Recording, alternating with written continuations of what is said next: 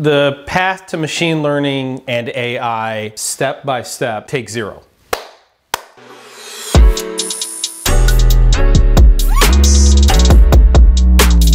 So what I'm going to do is I'm going to explain here, I'm going to try and put into context the value of machine learning and artificial intelligence. This is really more of a value discussion by using an illustration, okay?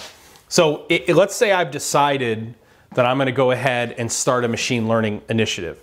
And the whole concept of machine learning, again, is to acquire knowledge, okay? And in this case, what we're going to do is we're only going to try to acquire knowledge about the efficiency of our business. That is the efficiency of our manufacturing operations by machine, by area, and by plant, okay? Now, we haven't attributed any metric. That is, how are we going to measure efficiency? Well, all we want to do is acquire knowledge about how efficient we are, okay? Machine learning, what machine learning does is machine learning acquires knowledge over time. So its accuracy of knowledge early on in the machine learning pilot is going to be much lower than it will be much later in the pilot, because machine learning is more accurate the more data it's seen over time, okay? You can eliminate anomalies, you can ignore anomalies, that kind of stuff, okay? But we're gonna use this example to discuss these steps here. So the first step in the path to machine learning and AI is we have to understand what is machine learning and what is AI. We've already established that machine learning is the acquisition of knowledge and artificial intelligence is the acquisition of wisdom. That is, machine learning is concerned with accurately knowing what your business is doing in real time, and artificial intelligence is more concerned with producing optimal decisions. Okay. The second step that we have to do is we have to define how machine learning and AI can help my business. So in this case, our definition is going to be, it can help my business by accurately telling me how efficient my machine is running right now, how efficient my area, that's a group of machines, is running right now, and then how efficient my plant is running right now. In most cases, that efficiency is limited to the performance of the actual equipment itself. But efficiency of a business is actually a lot more than just how efficient the business is running, like that, or how efficient the equipment's running. It's really how efficient the business is running. So when I'm calculating OEE, for example, which is an efficiency calculation of equipment, areas, and plants, one of the things that I ignore, I'm only doing those calculations based on the machines, the equipment that live inside of my OEE production model. But there's a lot of other things that I don't put in there. Like, for example, my test lab, my quality test lab is never a machine inside of my OEE calculation. My warehouse, which houses all of my raw materials and my finished goods, is never an area or a machine. But yet the efficiency of those operations plays into the overall how efficient my plant is operating at this time. How quickly it takes a material handler to get raw materials resupplied to a piece of equipment, that's an important calculation, right? But it's never part of the OEE calculation unless the reason my machine is down, the availability is down, is because I'm waiting on raw materials, unless you put a reason in the model for that. We would never know that the material handler is running inefficiently.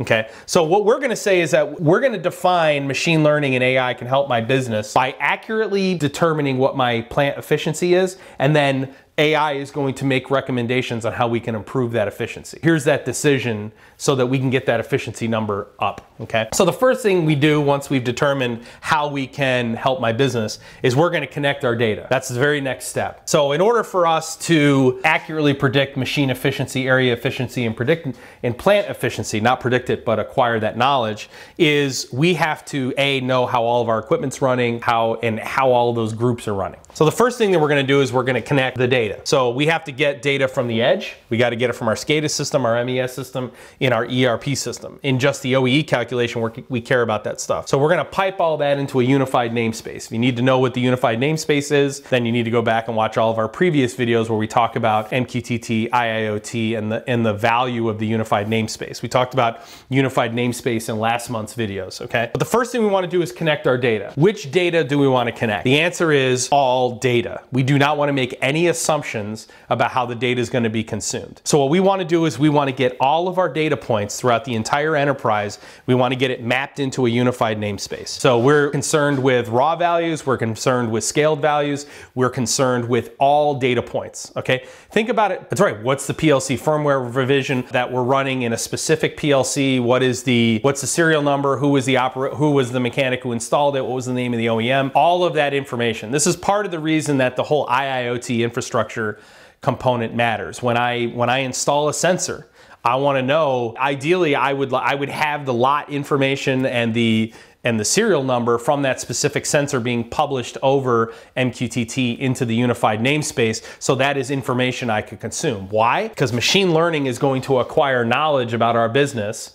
okay? And it's going to try and acquire more and more accurate knowledge, okay? And then artificial intelligence is going to give us optimal decisions. The machine learning algorithm will determine that we don't make the decisions about what information is not important. Machine learning and AI make those decisions. Here's an example of some optimal decisions that an AI algorithm could give us. AI makes a recommendation to us, stop using Pepperell and Fuchs inclination sensors. Here's why, because when machine learning has acquired the knowledge about the accuracy of the inclination sensors when we're comparing Banner's inclination sensor to Pepperell and Fuchs, what we've discovered is that Pepperell and Fuchs' higher error rate is giving us bad information, which is causing bad results, as opposed to Banner's lower error rate is giving us better information, which is giving us better results. AI may spit out a report that says, we've determined that there is actually not a negligible loss, but a measurable loss by using these specific sensors. And even though the Banner sensor costs us 11 cents more per unit, we are losing 14 cents per unit by using the cheaper version. Therefore, there's a 3-cent gain. And a human being is never going to be able to determine that. That information is on such a small level, a human being themselves is never going to be able to determine that information. Those are optimal decisions that machine learning and AI could spit out for us, okay? So the first thing we want to do is we want to connect our data into the unified namespace. This is a critical component. You will not be able to deploy a wide-scale enterprise machine learning AI without doing the unified namespace. Okay, this is why we drive it home so much. The next step after that is we got to map that data, all data, into the IoT Hub or into the cloud. We're going to use the term cloud. Eventually, all this information needs to find its way into the cloud. For example, Tesla's self-driving cars, it is not just your Model S. Your Model S doesn't have a computer on it that's storing data into a database and then making decisions about whether or not the thing in front of you is a human being or a car based on just the information that's stored inside the Model S. What's happening is your Tesla uploads information it's collected to the cloud. Then you have AI algorithms that are processing that information and downloading more accurate knowledge about your environment from the cloud. So what ends up happening is your Tesla gets smarter and smarter and smarter based on information that not just your Tesla's collected,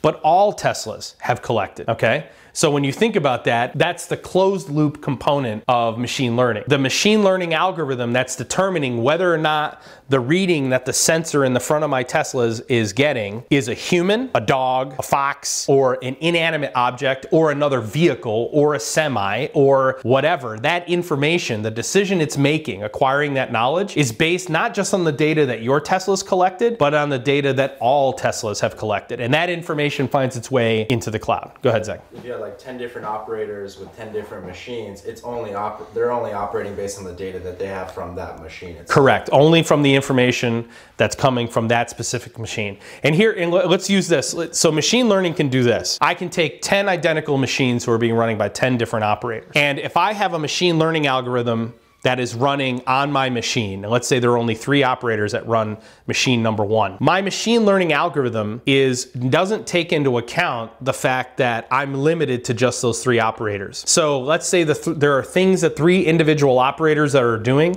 that are ultimately affecting performance of that piece of equipment. Okay, so if I have the machine learning algorithm just running on the machine itself, the machine learning algorithm is going to determine differences between the three operators, but it's also not going to effectively learn the true impact that those operators have unless you were to take that machine and compare it to 9 other machines that each have 3 different operators. There is additional information that the machine learning algorithm will be able to ignore to say that this is specifically, these outcomes are always specifically operator driven, not just operator driven from the 3 that I have to select from. All right, so then we get our data into the IoT Hub, and then we need to pilot a machine learning program. So in this case, what we want to do, what we've determined how it can help our business initially is, I want to know how efficient I'm running. So let's say I want to acquire the knowledge about how efficient I am at the machine level, the area level, and the plant level. Traditionally, we do this with OEE. We say that we're going to go ahead and calculate availability of our machine, the quality of the product that our machine's producing, and the performance of that machine, and we're going to give ourselves an overall OEE number. Okay, so this is completely arbitrary. It's totally arbitrary. Efficiency is always it's a range, and it's always relative to whether or not somebody else is more efficient than us. Machine learning may not calculate efficiency based on availability, quality, and performance. Machine learning may, through its acquisition of knowledge, may determine, so as it acquires knowledge, it may determine that the most accurate acquisition or the most accurate determination of efficiency is not through availability, quality, and performance. Or there are other factors at play that we eliminate automatically, the human being eliminated, by saying that our availability is always a function of scheduled runtime versus actual runtime, right? This would be like line state. If you're driving a car on a road trip, it might be better to go at a slower speed because, or, you know, it's right. You're going to have free time anyways to run your machine, so it doesn't make sense to run it at 100%. You're going to use more electricity when you have free time anyway in your schedule. It might make you more profitable to run at 90%. Well, what is efficiency? Efficiency is, in manufacturing, it's making the most money with the least amount of effort. Machine learning gives us the ability through acquiring knowledge over time. Our OEE calculation never changes. So let's say I acquire some knowledge. Right? As a human being, I'm looking at AQP and OEE, and I'm acquiring knowledge over time, and I'm saying, you know what? Our performance number is always 60%. It's never higher than 60. Well, how is the performance number calculated?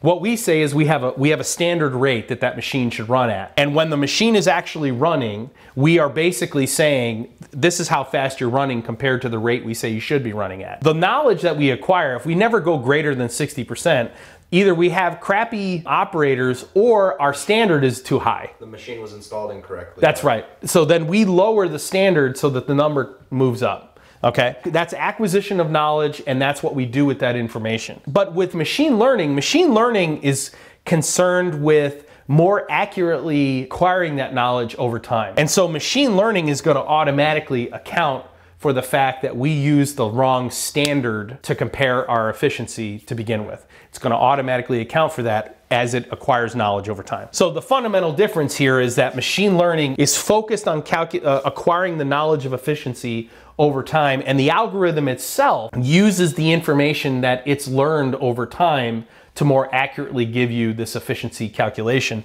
as opposed to OEE, which is static. When we first define the OEE calculation, when we first define the inputs, these are just static, recurring outcomes. What we ultimately want from machine learning is, tell me how efficient I am, okay? What we want AI to do, with artificial intelligence to do with that efficiency number, is we want artificial intelligence to take that efficiency number and a whole bunch of other variables and tell us what we should change about our business so we become more efficient. The way we do this already with OEE is we say, if the availability number is low, it means our equipment's down too much. Let's go talk to the maintenance group. Hey, you got to get equipment up and running, deploy a preventative maintenance program, change these bearings more frequently, that kind of stuff. When it comes to quality, we got to say, hey, we need to do, if we see a low number, there's a human being being that looks at that. If the human being doesn't look at the number, doesn't look at it at all, and it just gets stored, which is, by the way, very common, that you may have really low quality numbers and not actually know it. You may just be accepting it. But if we look at the number, we see the numbers are low, then we do a deeper dive and we say, do I have poor raw materials? Am I using crappy tooling? Do we have poor engineering in the equipment? What's the reason we're producing bad quality parts? And then the performance number is, if we're running at low performance, are our operators are they just shutting the machine off and taking long breaks, or are they running the machine too slow? All these types of things. These are open loop decisions. Machine learning is more concerned with accurately acquiring the accurate knowledge about our efficiency. AI is going to go ahead and is going to consume that information, maybe consume this information too, and spit out the optimal, hey, we need to change this. A recommendation from AI may be something like, your standard rate's too high. The number you are comparing yourself against is not accurate, and you're just using the wrong standard rate. Do you want to change it? So anyways, these are the initial steps in machine learning. So if I'm making the value proposition for machine learning, right? If I'm making that value proposition, this is the way that I'm pretty much going to make that argument. What video should I watch next? The video that you should watch next is probably the steps to AI as opposed to the steps to machine learning. This is really the step to machine learning. There's a higher level component here. The reality is that you do machine learning before you ever get to AI. Right now, there's machine learning and AI they're used interchangeably, but they're not. We've established that machine learning is concerned with the accurate acquisition of knowledge. And I think over a period of time, you have to acquire that accurate knowledge before you can ever even think about leveraging AI, right? We'll probably shoot that next, but yeah, yep.